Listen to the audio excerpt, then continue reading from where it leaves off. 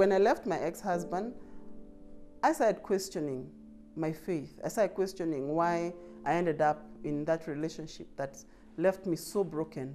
And one of the answers I got was that because I was not obedient to God. Because when I started reading the Bible, I realized that there are rules that He has put in place that actually protect us from getting into bad relationships. And even though we have a relationship with Him and we get into a bad relationship, that it doesn't mean that it's foolproof, but I started questioning my lifestyle at the time. So I had a good friend who was staying with me, and she somehow convinced me to start going to church. And as I started going to church, I grew more in faith, started seeing God in a different way. And I stopped going out, I started staying home with my kids more often, and I started healing genuinely, because now I didn't have to be drinking or smoking or just going out to get rid of the pain, but I started finding healing within. And it was in that process that I started going to church. And now in church, you know, it's really, being a single mother is very confusing even in church. Because in church you find there are two groups, there's the married and the singles, and the teenagers and the kids at that time. I don't know, maybe now they've changed. So they had these groups after church where you either go to the marriage group or you go to the singles group or you go to the kids group. So every Sunday I would just go home because I just felt I didn't belong anywhere. So, but one day I felt strongly, you need to start going to the singles group. You need to start dating again. You need to, because I didn't want to get married again. But I'm like, but why, what single man will want to marry a woman with kids? But God kept putting it in me, like, it's not, I don't look at it like that. Just start going. So one day I got the courage and I went and I told my girls, I'm going to that group, you guys to go to the Sunday school. So I started going to the singles group. I met very nice people there. And by this time I had actually filed for my divorce. So I felt more courageous, like, yeah, I'm single actually. So it was in these meetings that I actually met someone.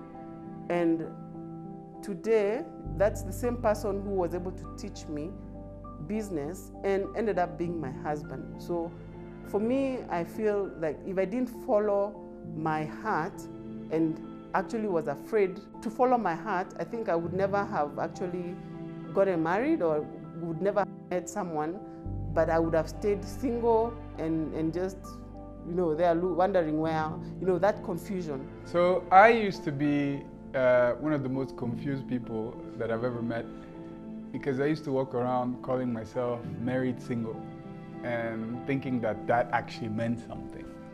So I was married before, and that relationship didn't work out because I had a dream of building my country's first agro-tourism retreat, and that meant that I needed to move and live in the countryside.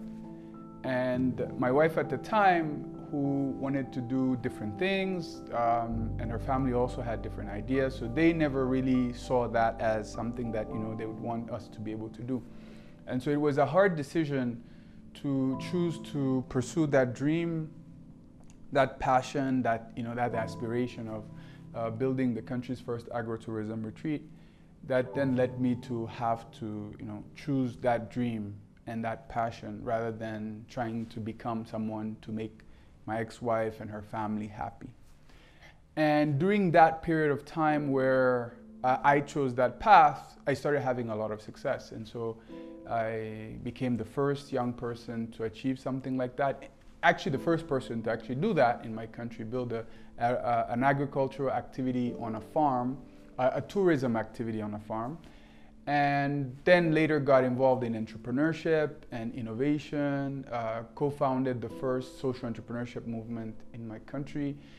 We train young people in social entrepreneurship, help them start their businesses.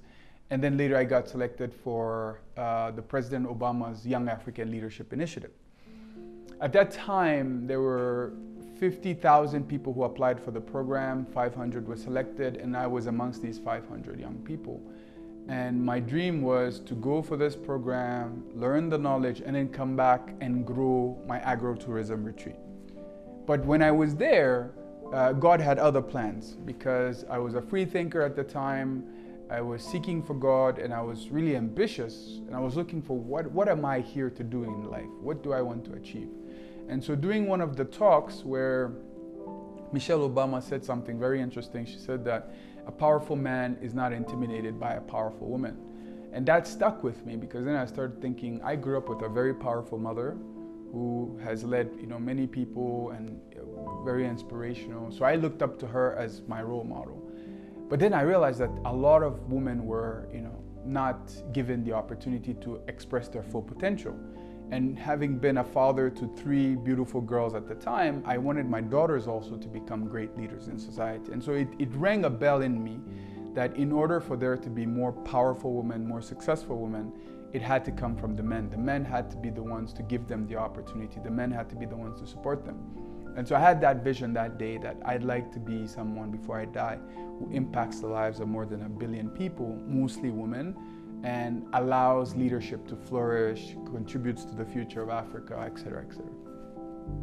And so as I was pursuing this idea, I saw what was happening in Kenya, which was aligned with this vision of becoming a thought leader, a world-class speaker, a great innovator. And Kenya had this great vision of becoming the hub of innovation in Africa, and it just rang with me. All these things I've been trying to do back home, I haven't been able to do.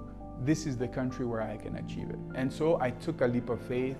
My marriage was already broken. I wasn't spending time with my children. I was miserable. The world was seeing me as very successful, but I was miserable. I said, okay, this may be an opportunity to start over. And then I took a leap of faith and I came to Kenya.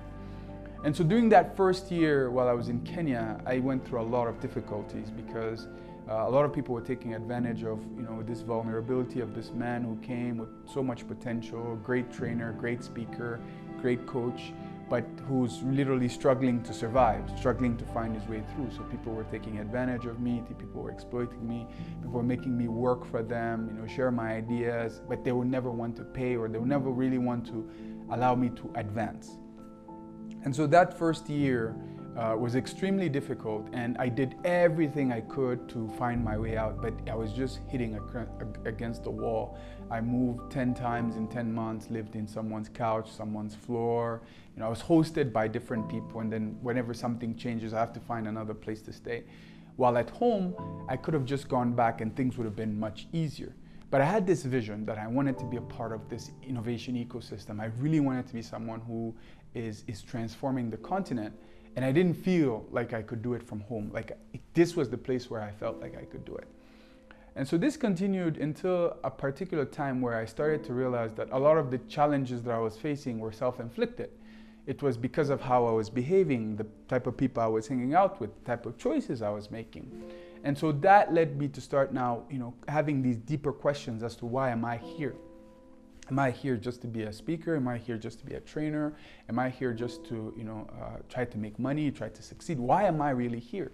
And at the same time, I met this very good friend who started inviting me to her church. And I was a free thinker at the time, before I was born a Muslim. And so I had the notion of what was Christianity, Christ was very inspirational. I loved the Psalms of David, very motivational, but I didn't know anything about the religion. And I didn't even want to be a religious individual, because I felt like religious people were hypocrites, right? They tell you one thing, then they do something else.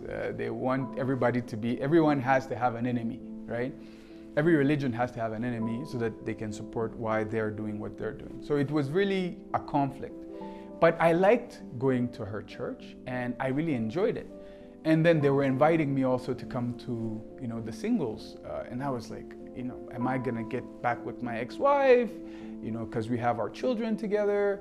Where am I? So I was literally in that space of confusion. But I went, and every time I would go, I would, look at how a lot of these guys and ladies, they didn't really know what it was to be in a real relationship. They were, looking for the husband, the perfect wife.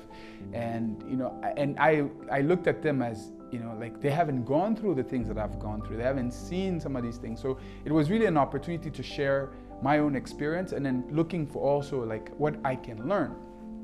So it's during one of those events that I actually ended up meeting my wife.